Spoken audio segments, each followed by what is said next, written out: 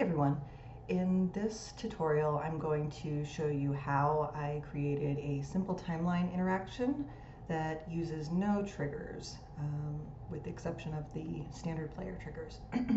So first we'll take a look at the interaction.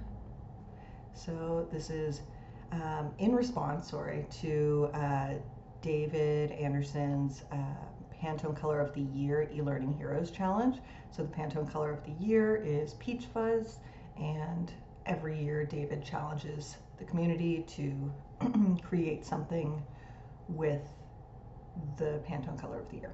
So what I created was Peaches of History.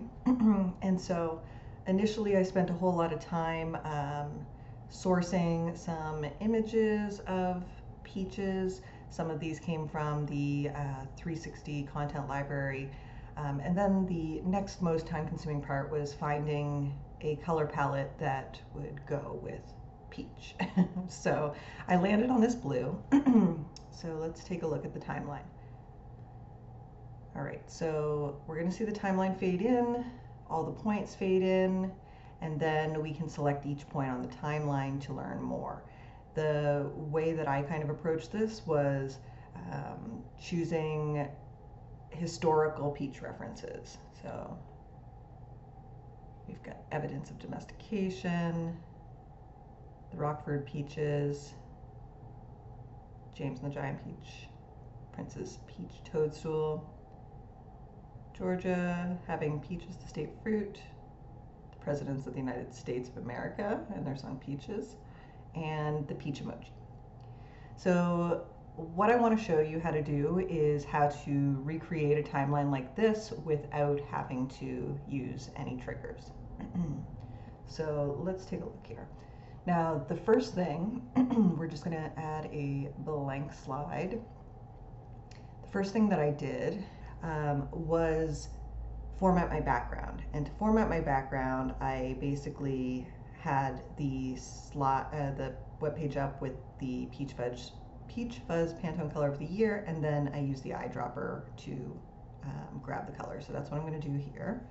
We'll go Format, Background, Solid Color, Eyedropper, go over and grab Peach Fuzz.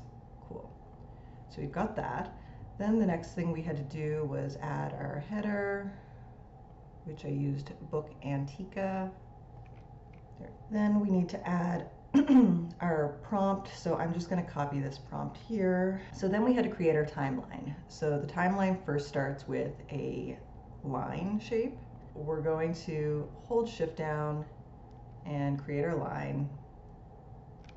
And then we've got a perfectly straight line. So holding down Shift will make sure that your line is completely straight, or if you're creating an oval, it will maintain the symmetry of the oval, etc. Then we're going to go to Format, and we're going to go to Outline, and I'm going to color it this not quite white color, and then I'm going to make the weight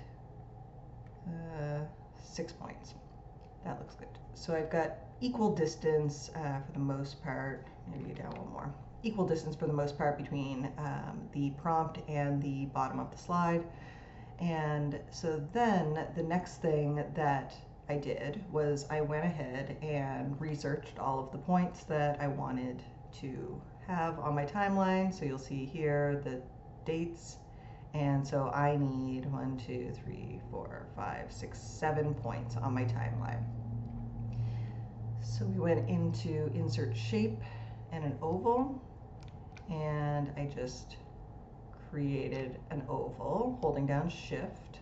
So the fill that I did, was eyedropper, and then I grabbed that same blue. And then for the outline, I did the same off-white color and the weight of maybe 4. So now I've got my oval.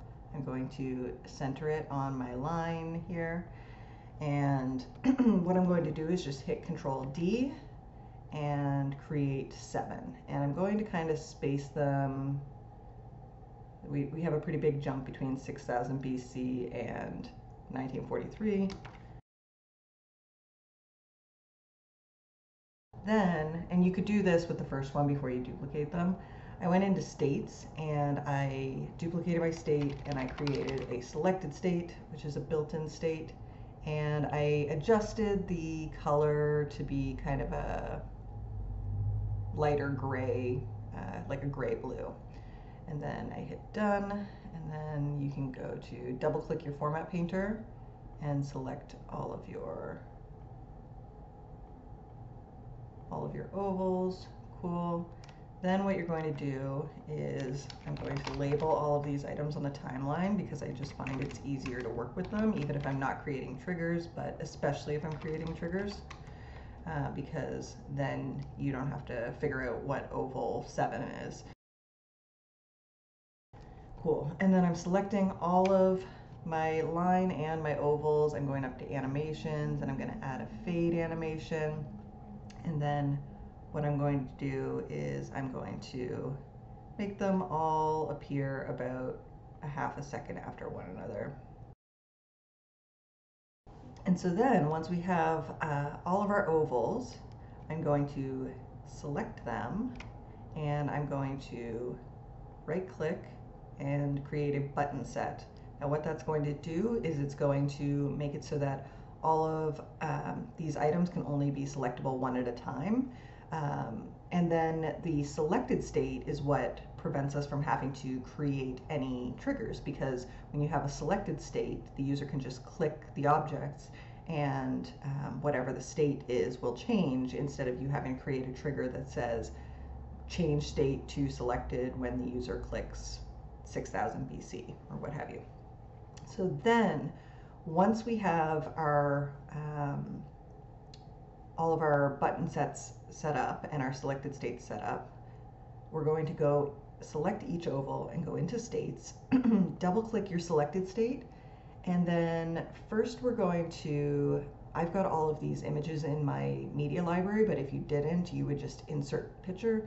So I'm going to go to media library and I'm going to choose the image that I want for 6000 BC, insert image, cool.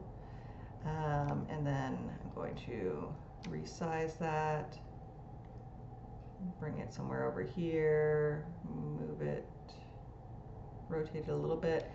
And so now I've got my 6000 BC, and I'm going to insert a text box, 6000 BC, and then I'm going to go over to my handy notepad where I jotted down all of the line items, that text that I wanted to include, copy that, and then paste it here. So then I'm going to select both of these and I'm going to go to animation, insert fade, so that they don't kind of appear as abruptly. And then what I'm going to do is I'm going to copy the image, copy the text box, go to the next oval, paste, and I'm going to alternate between top and bottom. So here we go, copy, go to the next one, states, paste.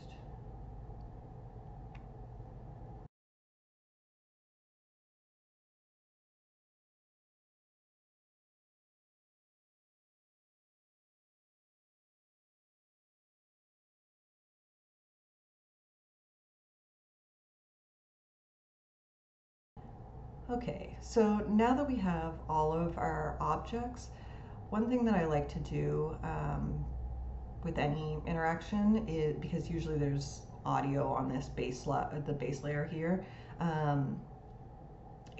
or you may have no audio, but you just don't want to present additional content until all of the timeline items appear. So I just like to add a blocker over the interactions, the interactive objects, and then I'm going to make it 99% transparent, because if it's 100% transparent, you can still click the objects underneath, and then no outline. And so now, oh, and then I'll adjust it until just before the last object appears, so that the rectangle disappears before that, and then we can click. So now when we preview this, we should, without creating any additional triggers, see all of the points on our timeline change as we select the timeline objects.